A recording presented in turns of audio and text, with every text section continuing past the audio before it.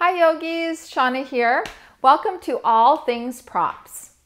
So props are literally my best friend in yoga.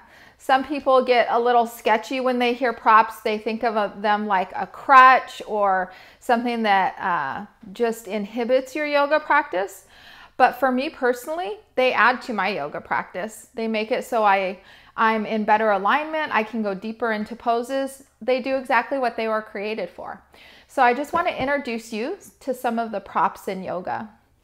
If you plan on having a regular home practice, it would be a good idea to invest in these props just so you can bring them out, turn on a little video, do your practice, so that they're available to you, so that you can move more deeply into poses.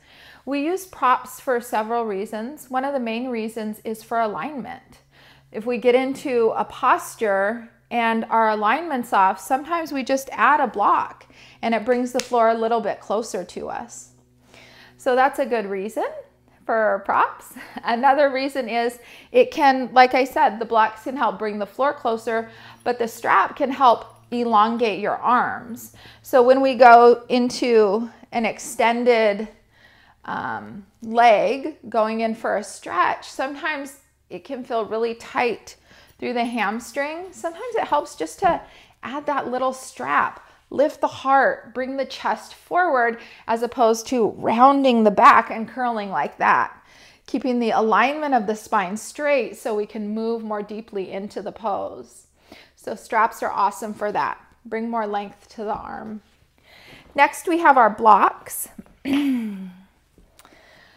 that can really help with bringing the floor closer to us.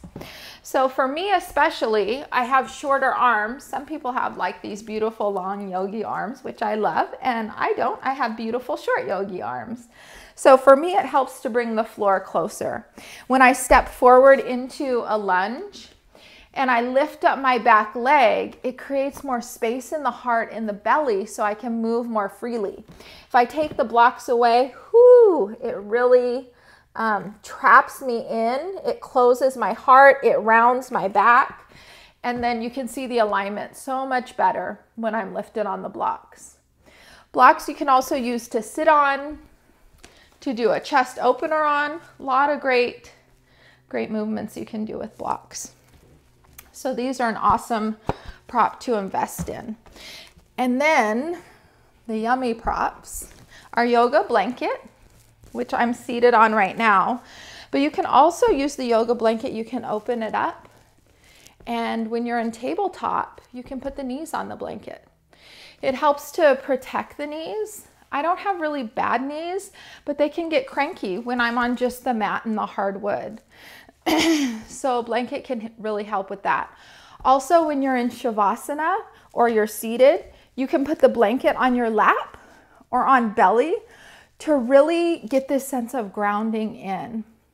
So sometimes when we feel like we're all over the place, a blanket can help just settling. I feel closer to the ground, closer to earth. So our blanket. And then our bolster, which is super yummy. This is awesome for restorative postures, for seated. Chances are, if you ever visit me in a studio, I'm always seated on a bolster. I'll give the option, blanket, bolster, or the mat, and you'll find me here. I sit on a bolster. I put my ankles on a blanket. Comfort is the key.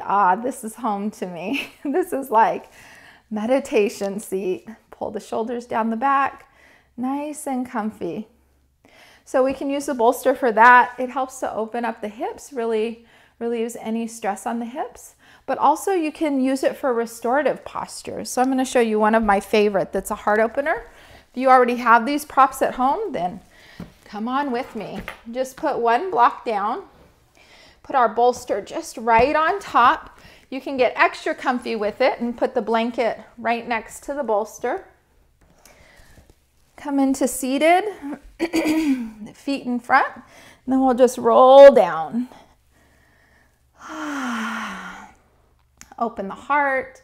Maybe the knees drop in toward each other. I could stay here all day.